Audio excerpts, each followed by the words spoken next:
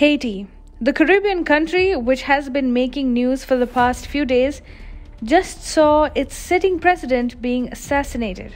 Haiti was declared a free, sovereign state in 1804. Naturally, it is an old country, much older, for instance, than China in its present form. Haiti's first century of independence was characterized by political instability, ostracism by the international community, and the payment of a crippling debt to France. From 1915 to 1934, Haiti was occupied by the United States of America. Haiti is a founding member of the United Nations, Organization of American States, Association of Caribbean States, and the International Francophonie Organization. It is also a member of the International Monetary Fund, the World Trade Organization, and the Community of Latin American and Caribbean States. Haiti knows what it feels like to have been occupied by a foreign power.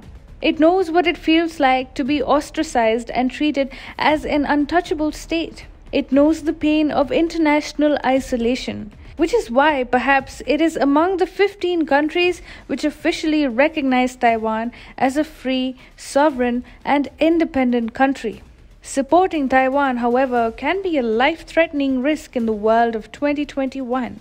One country has gone rogue, and anyone supporting Taiwan seems to have a target on their back. Hi, and welcome to TFI Global, the foreign affairs and geopolitical analysis arm of the TFI Media Group. I am your host Shubhangi, and in this video, I will tell you why you must be extremely brave to support Taiwan. It's a risk which can have devastating consequences. Let's begin. Haitian President Jovenel Moïse was assassinated in an attack on his private residence, and his death was announced on Wednesday. The assassination of a sitting president and a failed attempt to take the life of his wife made immediate global headlines. Moïse, the 53-year-old president, had been ruling by decree for more than 2 years after the country failed to hold elections, which led to the Haitian parliament being dissolved. Within Haiti, gang violence has been spiking for quite some time now. Additionally, inflation has been spiraling, with food and fuel becoming scarcer in a country where 60% of the population makes less than $2 a day. Conventional wisdom would suggest that the slain Haitian president was probably assassinated by one of the many armed groups that have come to exist in the Caribbean nation. But there could be more to it. It must be investigated whether the president of Haiti was assassinated as part of a well-thought-out plot to alter Haiti's geopolitical and foreign policy outlook. We also think that the assassination of Jovenel Moïse was a stringent message by a foreign power to Haiti that their foreign policy outlook is not appreciated. And there is one major suspect. Just to put things in context, the Caribbean country of Haiti is one of Taiwan's 15 diplomatic allies. Meanwhile, the assassination of Haiti's president comes a day after Haitian ambassador Rudy Stanley Penn met Taiwanese President Tsai Ing-wen. Welcoming Penn on behalf of the Taiwanese government and people, Tsai pointed out that Haiti and Taiwan had marked 65 years as diplomatic allies in April. She noted that the cooperation between Taipei and Port-au-Prince has spanned the sectors of medicine, public health, education, and agriculture, adding that cooperation on infrastructure projects has also yielded many results. Last year, late President Jovenel Moïse had called on the United Nations to allow Taiwan more international participation, being the free and sovereign country that it is. He made his case heard during his address to the 75th UN General Assembly. Now, we all know which country has a deep grudge for all foreign powers maintaining ties with Taiwan, don't we? Intriguingly, 2 days after the assassination of Haitian President Jovenel Moïse, 11 armed suspects tried to break into the Taiwanese embassy in Port-au-Prince. The suspects attempted to break into the embassy while Taiwanese diplomats were working from home. The embassy security guards alerted the police regarding criminal trespass.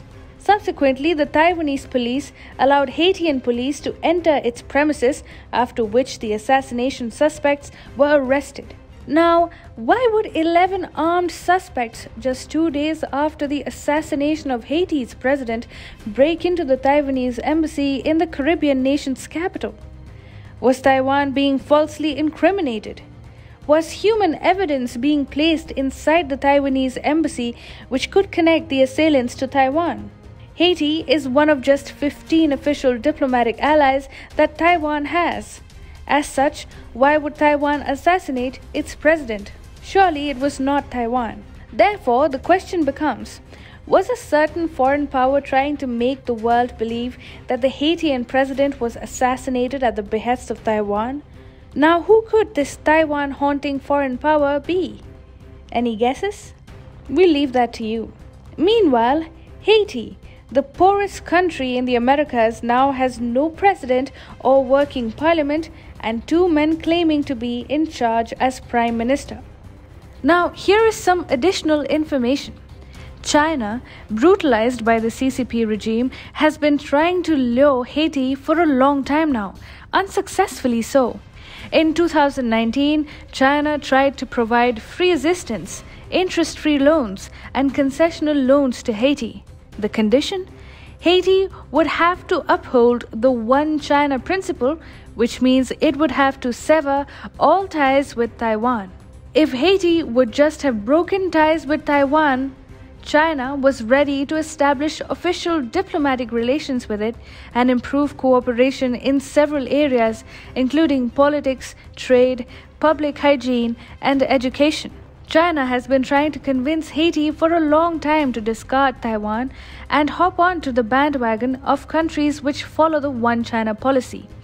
Haiti, however, has been steadfast in its support to Taiwan and has resolutely continued calling on the world community to recognize Taiwan and allow its participation world over.